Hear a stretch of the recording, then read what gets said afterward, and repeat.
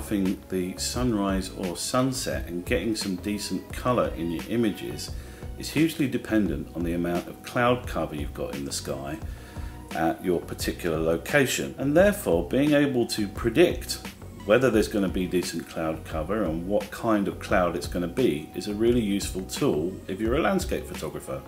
I found that going to the effort of predicting yourself whether there's going to be decent cloud cover stands you a far greater chance of scoring some awesome colour in the sky for your landscape photos. And to do that, I've been using a service called windy.com. It's a website which uses a couple of forecast models to show you whether there's going to be cloud in the sky. And by using that website, along with some basic information about how the sun interacts with the clouds, we can decide whether it's worth setting the alarm clock and getting up nice and early in the morning, or making our way down to a chosen location in the evening to try and score a nice image later in the day. Guys, here's a quick guide about how to use windy.com to better predict whether you're going to get some nice colour at sunrise or sunset. Obviously, the amount of colour that you get in the sky at sunrise or sunset is hugely dependent upon the cloud cover, and more specifically on the amount of high and medium level cloud. Low cloud isn't so great for the colour, it just provides a bit of a block, to be honest. So I've started off here at the home screen and I've got the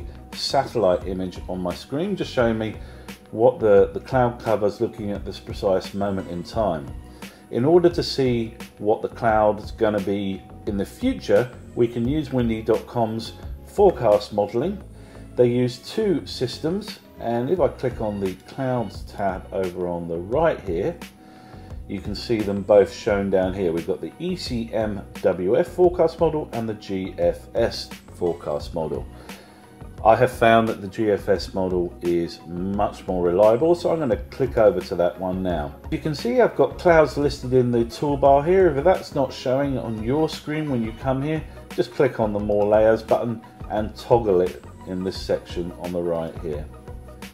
So the first thing we want to do is get this clock back to the current time, and you can see this is how the cloud is looking at this precise moment in time where I live, here on the east coast of Australia in South Coast, New South Wales. And because we've got this forecast model option in windy.com, we can actually move the timeline forwards and backwards and scrub backwards and forwards along this timeline, and the forecast model will show us what it thinks that the cloud is going to do. So obviously the first thing to say is we're more interested in high and medium clouds, but we're going to leave the whole cloud option on, and we're just going to scrub forward on the timeline. It's going to drag this forward and see what these clouds are going to do. And what I'm looking for is gaps in the cloud. So for instance, here's a gap in the cloud. What we want to see at sunrise on the east coast of Australia, because so the sun is rising over here, we want to see a gap about 100 kilometers away from our current location. So if I'm over here, somewhere around here, I'd like to see a gap in the cloud. And the opposite holds true for sunsets, which obviously happen in the west. I'd like to see some cloud here and a gap around about here, around about where Canberra is showing up on my map. And so if this particular time frame, it was 5 in the morning, which is around about sunrise, I want a nice big gap over here, and I'm not seeing one. So let's move the timeline forward. And we're still not seeing any gaps. Now here's some interesting looking cloud, possibility there on Thursday. Yes, time's right. This is around sunset, about 5 o'clock in the afternoon. We can see some cloud. This is where I currently am, around here. A little bit of cloud. There's a possibility that Thursday sunset might be okay. There's not really enough cloud, to be honest, but it's a possibility. And of course, these forecast models are not 100% reliable.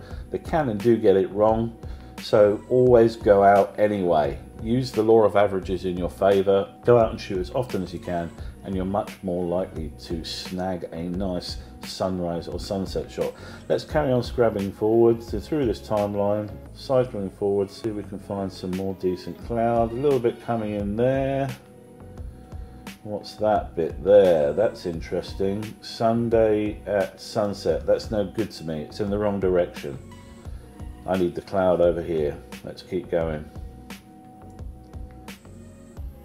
Okay, here's some cloud, but this has got rain in it, okay? So I know for a fact that that's going to have multi-level cloud, not just the good high and medium, that's going to have lots of low-level cloud in it. Okay, yeah, so getting a bit of rain around here on Monday, quite a bit of rain by the looks of it. Now, the further out you get, so Thursday, we're currently away, so we're almost a week ahead, you really can't rely too heavily on these forecast models. Broadly speaking, they're pretty good, but you can't rely on them too much. As you can see on the right here, I can actually toggle between them. So if I click to high clouds, then that's all I'm seeing on the screen. This is the good stuff. This is what I want to see. And if this was a sunrise and there was a gap around about here, then I would be thinking, oh, okay, gonna have to have the camera ready. If it was a sunset, then obviously I want some nice high cloud over here.